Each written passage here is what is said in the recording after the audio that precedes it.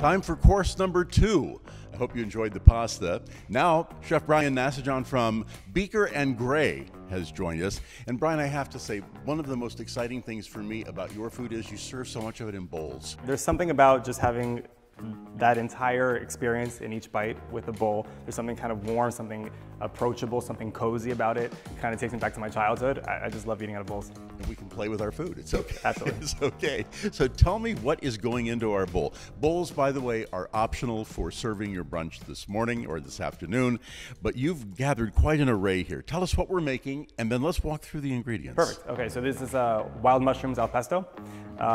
These mushrooms that we're using here is going to be maitakes, cremini mushrooms, and hanchimeshi mushrooms. We're going to be sending out shiitakes to sub out the maitakes, but it goes to show you can use any kind of mushrooms for this. I like to do a rustic cut on them. I just kind of pull them apart. I'll show you afterwards when we pick up the dish. It's getting served with a kale pesto, kale and pecans. I like to sub out the pine nuts with pecans. It's a really nice change. There's a bacon marmalade, pickled shallots, some roasted carrots, and a little panko gremolata that's going to go right on top, and of course some fresh thyme. We have to tell everybody that when we were first talking about the dish, you had asked me, I'm tempted to use bacon. I said, by all means go, because everything's better with bacon on it. Absolutely. If you are vegan, of course, leave the bacon aside. This is going to be a fabulous dish even without it. I was shocked when you first came in and I asked if you wanted a knife for the mushrooms. You said, no way. So what is it about mushrooms that you can pull them apart? Yeah, so mushrooms, when you go to cook them, they're so filled with water, they're going to shrink. And there's something rustic, something nice about getting a nice chunk of mushroom. Of course, depending on the mushroom, you have to kind of know the product. You should cut them larger or smaller.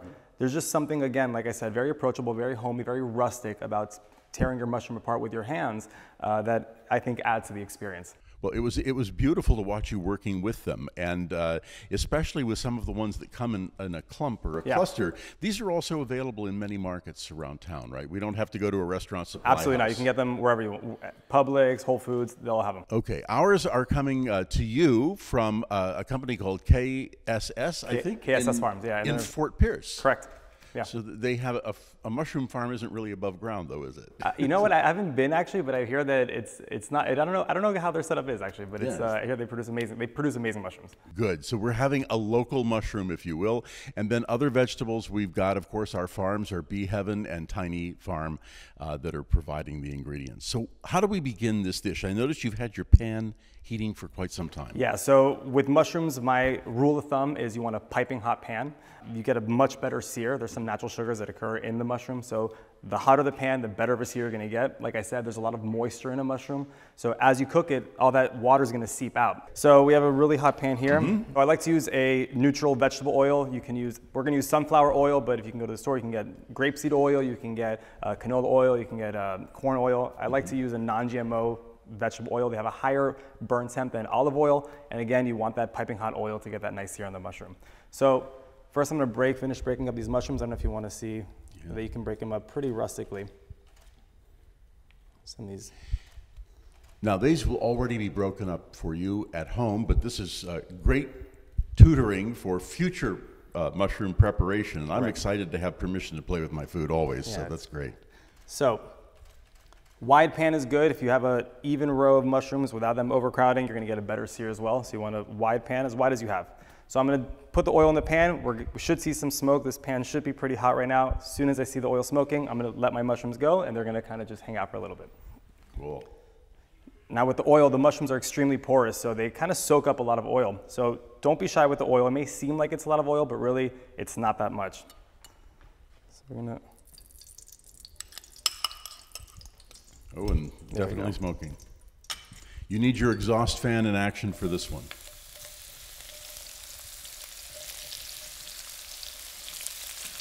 And you say don't be shy with the oil, but I noticed you're not being shy with the mushrooms either, because they will cook down. They're gonna wilt and they're gonna cook. So, as these mushrooms are cooking, I'm gonna try and let them do their thing. I don't wanna stir immediately. I kinda want the oil to do its job. The bottom of the mushrooms are gonna get a sear. And remember, it's gonna start releasing a lot of moisture. So if I start stirring the mushrooms too soon, I'll lose the sear and I'm just gonna get steamed mushrooms. So they kind of gotta just chill for a little bit.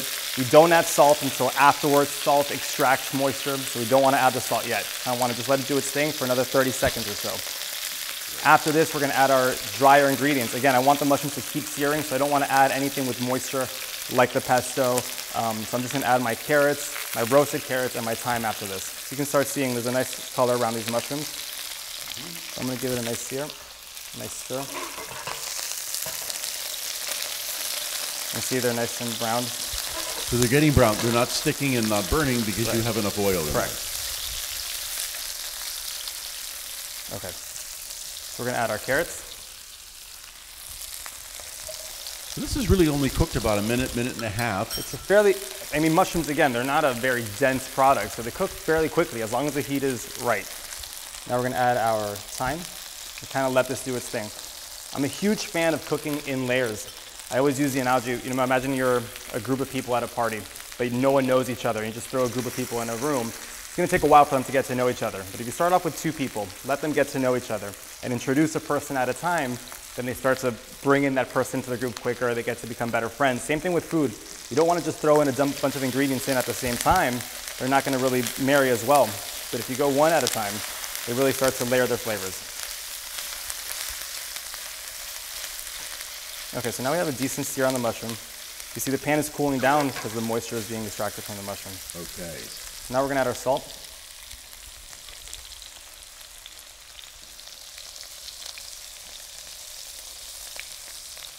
This is about a half a teaspoon About, or so? yeah. Mm-hmm.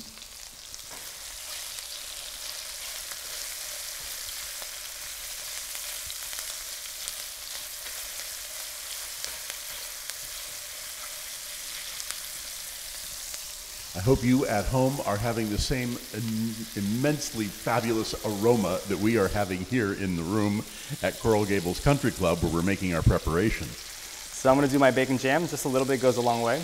Okay. So how did you make the bacon jam? So the bacon jam is actually pretty simple. The key is in rendering out the fat in the bacon first. And I always go bacon in a cold pan and let it go very, very slowly because I don't want the bacon to burn before the fat's all rendered out. Once I see that the fat's been rendered out, I add a splash of vinegar because it gives it a nice, nice sour tang, sugar, salt, and just let it cook down until the vinegar is kind of all cooked out. And then after it cools down, that fat and sugar kind of make a really nice marmalade for the bacon. It brings out all that nice, smoky, kind of umami flavors out of the bacon in a really nice way. I can hear the staff already going, mmm. So bacon's down. Now I'm going to go with my pesto. Okay, so you're going to cook the pesto. Oh yeah, this pesto actually has a little heavy cream in it. So as it cooks down, it should really kind of simmer with all the mushrooms. And again, we're developing layers of flavor. So that's really going to blend in with the mushrooms, with now some of the bacon fat that's in the pan. Fantastic. And you used a healthy amount of pesto Absolutely. here. So this is our sauce, right? So again, Great. it's going to reduce a little bit because there's some cream. We kind of want to get that nice creamy, almost like a risotto-y type texture. Oh, this smells fabulous. And again, this all adds to that bowl experience. We're going to be serving it in a flat plate, but this should go in a bowl. If it was mine, I would go in a bowl. The pan flip, last time I tried that, I had to throw out the shirt because... So we're going to turn this off. We're there. Okay. So total cooking time here is what, 5-6 minutes probably? Yeah, especially if your pan's already going and you're prepping. Absolutely. Very simple, very easy. So we're going to serve these two. Oh, you know what? I actually missed out on my carrot sweet and sour. That's one ingredient that I have here. Okay. That So the carrot sweet and sour will also come in your meal kit, and of course we've labeled everything for you. So Brian's just going to pour this out and give you a chance to see this. Now, this is also sort of like a ketchup kind of condiment? Or so this is more like a, sure, but it's vinegar based, and we used ají rocoto, which is a Peruvian chili, just to give it a little heat, and carrot juice. Okay. And we cook it all down, so it's got a lot of heat, but a lot of earthiness and a lot of sweet and sour notes, which will actually kind of make the richness of this dish kind of relax a little bit. Okay. And add this after the pesto? Yeah, that's after we plate it. So these are going to be Okay. like little fun garnishes that are going to go on the plate. Okay. So again, imagine this is in a bowl.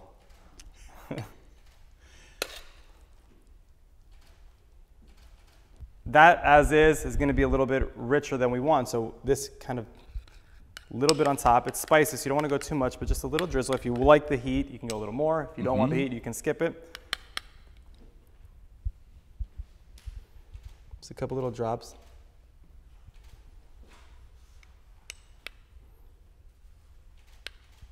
And again, aside from the bacon jam that you've put in here, this is a totally vegetarian option. Completely vegetarian.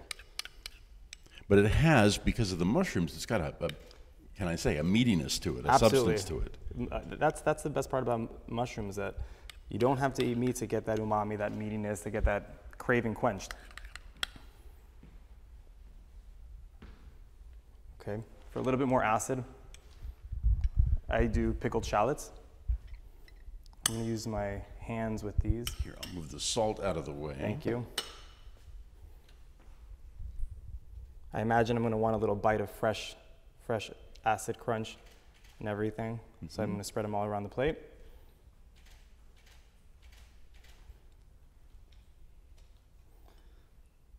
And lastly, I want a nice hearty crunch.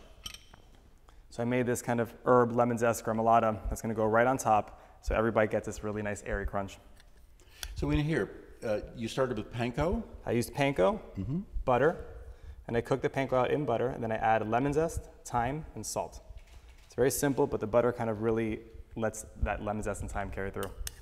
It can go on everything and anything. It's necessary, and it's amazing. That's it.